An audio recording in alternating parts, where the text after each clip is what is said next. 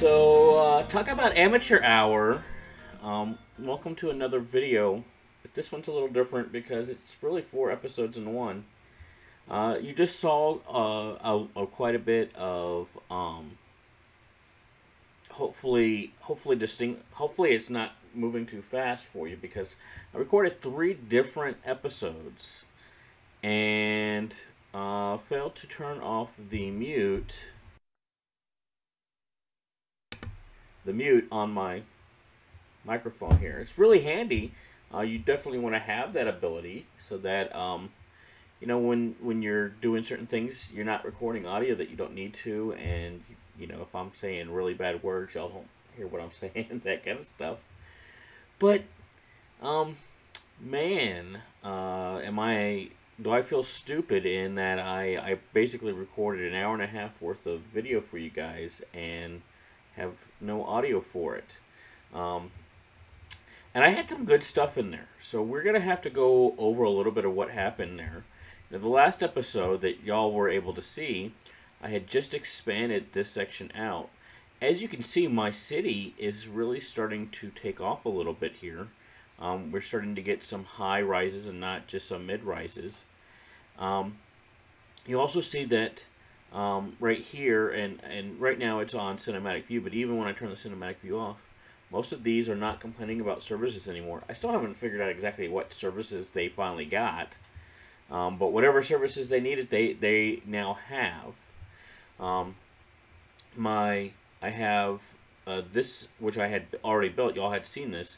This is still making money and it's still doing well. I've added a couple of little doohickeys there that make lumber there, just to help increase.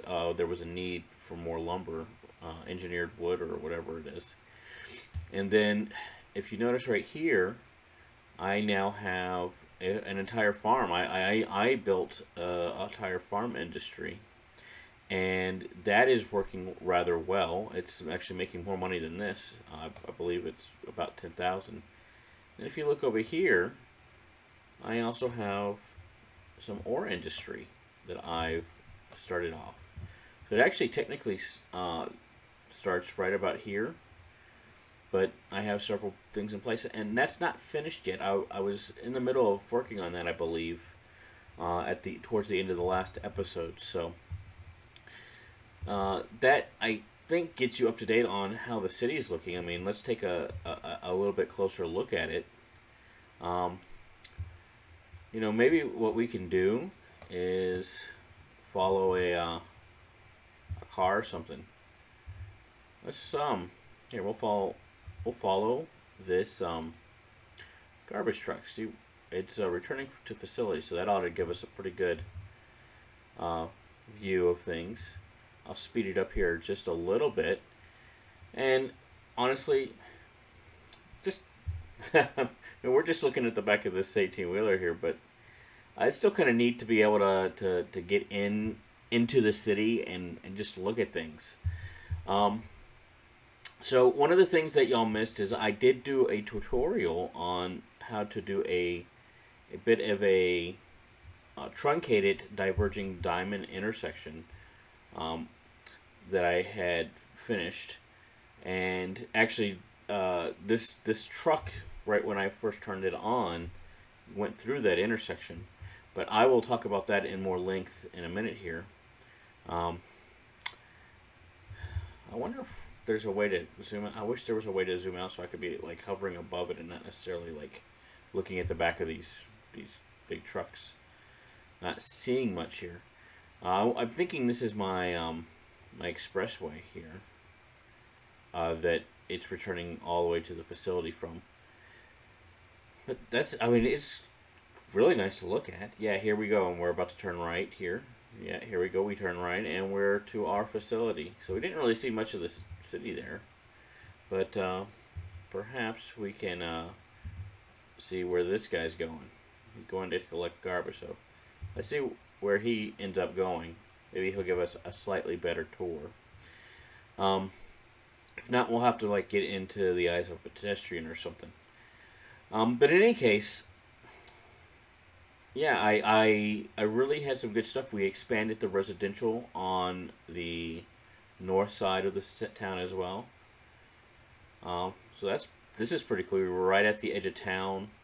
Um, yeah, so now we're turning into like where I had just built what I had just built at the end of last episode. And we're just going. We were going west. Now we're heading back north, and we're into some of the neighborhoods here.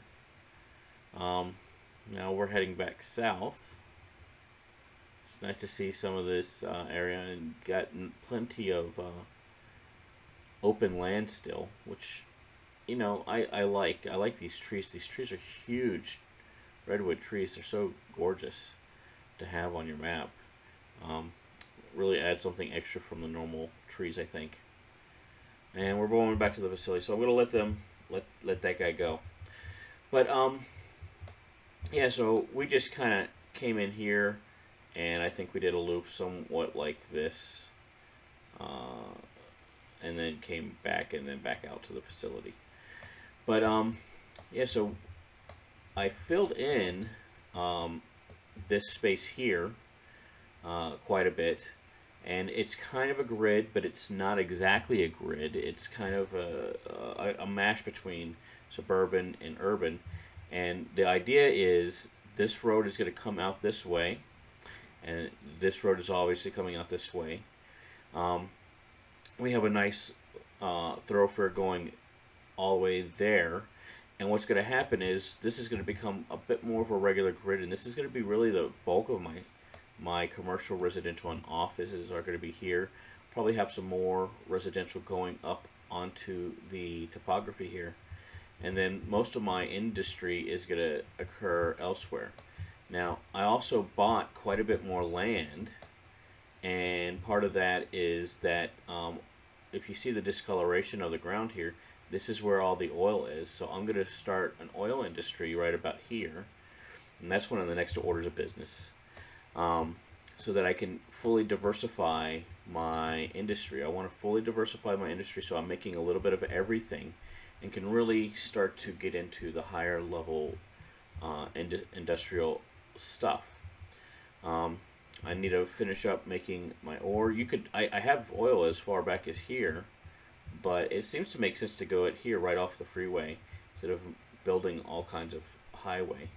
At some point, it also makes sense to connect this road, this express road, up to the freeway over here as well.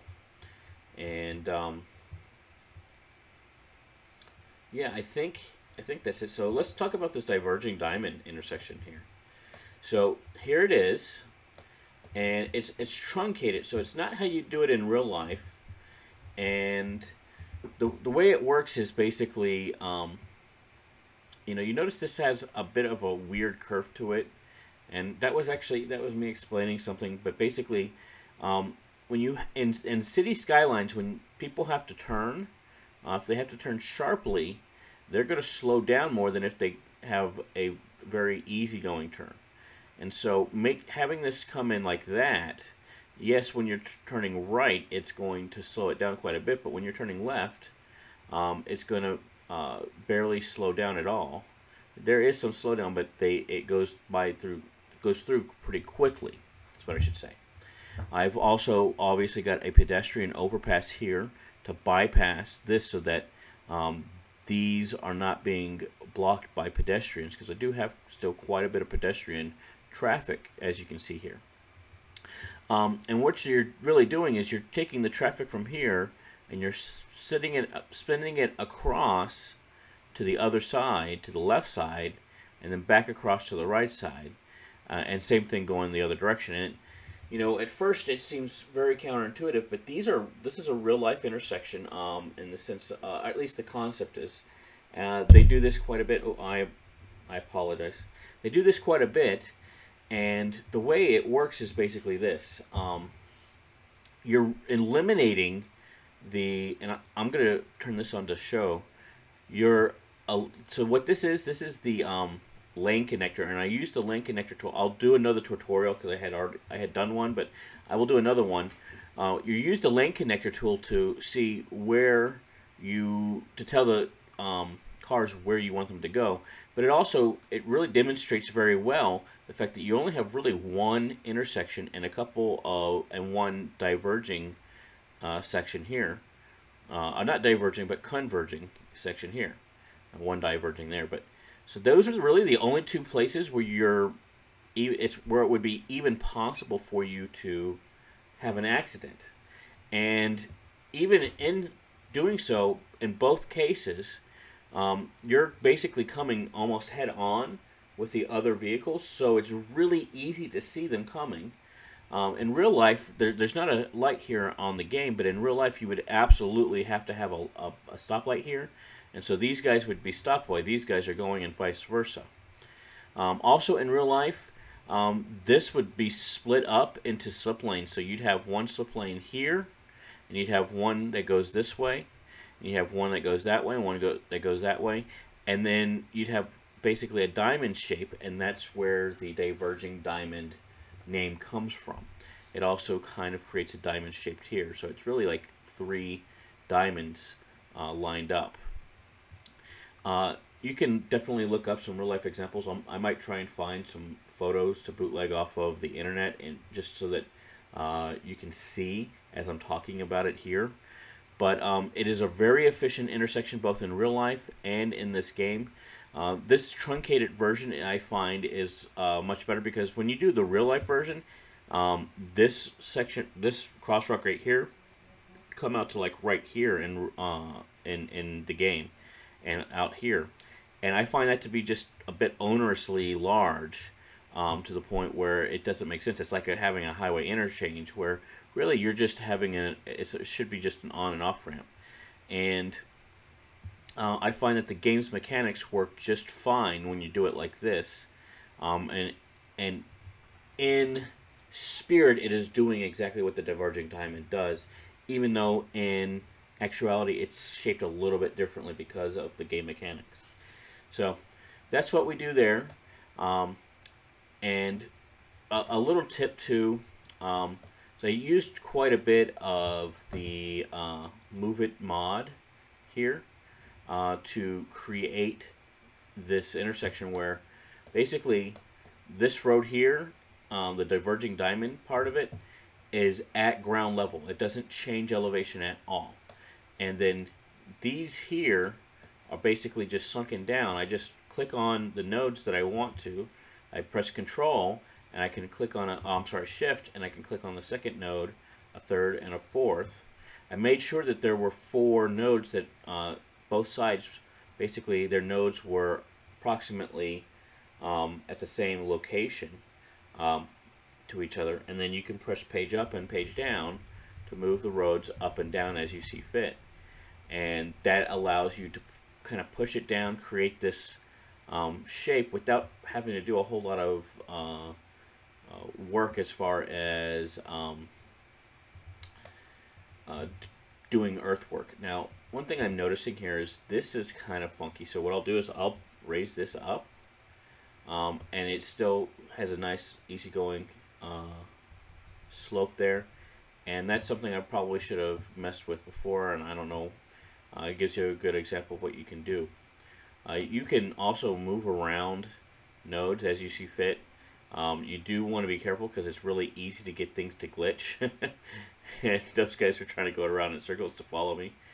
You don't want 2 nodes to be too close to each other. You want to give enough space. If you have 2 nodes that are too close to each other, it's going to start to glitch like this, and you don't want that. You can also press Control-Z to undo a move, just in the Move It mod. You can't necessarily do that in the game, so if you delete something, that's not going to be able to be undone. But if you move something with the Move It mod, you can press Control-Z and undo it, which is also really nice. Okay, so looking at my agriculture here, what I've done is I've set up all 4 crops. I had run out of money at one point. I obviously have plenty of money now, so I need to really build these out so that they're making more crops. But then here we have the large animal pasture as well. Also, you notice I have my main road here lined with the farm workers barracks. What that does is a couple things. I don't want turning on and off from this main road. This is kind of like the main artery here. So they're all turning off on the side streets, and not on these roads either, but on these streets, so that it's just a short distance to the nearest outlet here. And also have barns located strategically around, and obviously they're full, and I have them set to empty. So that's one thing to keep in mind as well, is you're going to be producing a heck of a lot of products here. I might need to actually upgrade and create more barns there as well. So there's that. What else was I think one of the things that I did that you'll see me do on the fast forward, but just to explain a little bit, is I added this slip lane and this slip lane for the sake of the farm. Particularly before I had this set up, all my farm vehicles were coming to here, and because of the way I had this set up, where it was designed to capture coming from that direction and outflow going in that direction, but my farming vehicles were all coming from this direction and going back to that direction. So this didn't make sense because they were having to go back through my city, and it was creating a lot of unnecessary traffic through the city. So just adding those two little slip lanes alleviated that quite a bit. And you notice I do have a lot of traffic here, and really what that's about is the fact that I still haven't upgraded this intersection yet. And what I did basically to extend the life of that, its life is sadly coming to an end, but I used this lane connector tool. And the basic way you do that is you click on the node that you want to connect here, okay, and then you usually when you do so, let's see if I can find an intersection that it hasn't been done on. That way you can kind of see it the way you would actually experience it. Let's do something, maybe find a traffic problem that we can help solve. So it looks like I'm getting quite a bit of traffic here, and that is that because of my buses? I think it's because of my buses here. So that's one thing I needed to address. I need to address my buses creating traffic. Let's see here. Yeah, let's see this. Okay, so we got basically you have these little nodes at all the locations where you would be, where the vehicles would be entering the intersection from. And so you click on one of them, and you notice the dots changed. So that dot, they all changed. All of the other dots went away, and other dots appeared. And so now all of the dots that are showing, save the one I clicked on, are where the vehicle would exit. And I can make it to where the vehicle can go to any one of these that I want, but if I just stop there, the vehicle coming from this direction will never go to that lane, ever. Okay, and if I wanted to undo one, and I say I didn't want them to go to that lane, I would just click right there again, and then I just right click to exit out of that and move on to the next one. So now I can click here and click there, and then right click. Now if I don't do anything with these nodes, even though I've done something with the other nodes, they will just use the default behavior. They will use basically all available options. Also note, one of the things you can do is you can do U-turns as well here if you want. But basically this gives you a high level of control of how your intersections work. Now with this intersection, it's really not necessary. This intersection was working just fine without my intervention. So I really just did it for the sake of showing you the tool and how to use it. But when you have places where you, and I'm just going to right click again, and you notice all these circles came back up, and so now I can click on a different one. So this is a great example of where I actually would use it. I use it a ton. Sometimes if I don't manage this the way an on or off ramp interacts with the highway, it will cause quite a bit of problems. And so what you do is you just click there. You want those to go straight, but I don't want somebody to come from this lane and go pull a Beverly Hillbillies and turn across the whole freeway to get on the off ramp, or yeah, on the off ramp. And there are certain situations where the behavior of the AI will create some funky behavior, and so I will typically do something along those lines to just make sure I kind of force the issue and make sure that they are doing it correctly. And you see, I've already done it here, because otherwise, when people would, these guys would turn off, they would literally turn to the far side of traffic and then go. And so it would create a bunch up over here.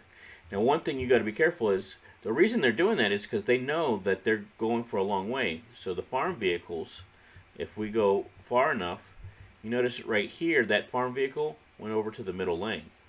Part of that is because it doesn't want to turn. It knows it doesn't want to turn, and so it's getting out of the turn lane. But if I hit, also you notice I've upgraded this to 3 lanes. When it was just 2 lanes, it was moving over into that far left lane, and that was causing a backup, and that was causing issue. So part of management, and I feel really awful that all of this great traffic management that I was able to tutorialize in these videos was done in silence, because it showed quite a bit of good stuff there. That being said, as this video progresses, or as the series progress, I should say, we will get to see plenty more of that. So I don't feel too bad in that. I know that I will be able to do it again for you guys, and it will ultimately y'all will get a great handle on how I manage traffic. And it's because of these tools that I'm able to keep a really great traffic rating, where right now it's not that great. It's at 70, it says, and part of that is things like this. Right here, I have my buses are just killing me over here, and part of it is that I might need to just go ahead and upgrade some of these roads here. But that being said, at some point in the game, part of what I really try and max out is my traffic flow efficiency. I want that to be, I mean, the 70 is the minimum that it ought to be. If it's below a 70, I really have a major issue that I'm going to work on right now. And really, I'd like it to be more like at 80, 84. I find it's very difficult to get much better than 84, just because on some level, if you got better than 84, that means you don't have a lot going on in your city, because it's just my experience. Let me put it that way. So anyway, that updates you pretty well, I think, on what we missed. Again, I apologize profusely for my lack of acumen when it comes to recording these videos, but I do think I'm getting better at it. I'm able to do it in higher resolution. I'm able to edit it much faster, and I think I'm getting better at talking to you guys in a way that is interesting and not trying not to bore you too much. I know some of those early videos might have been kind of difficult for you to sit through, but I do appreciate all the support you guys have given me, and thanks for watching. I'll see you next time, and as always, like, subscribe if you haven't already, comment, and always I'm up for constructive feedback. Just bear with me on, you know, I record so many video episodes at a time that sometimes it will take me several episodes to get your feedback implemented. Alright guys, talk to you later. Bye.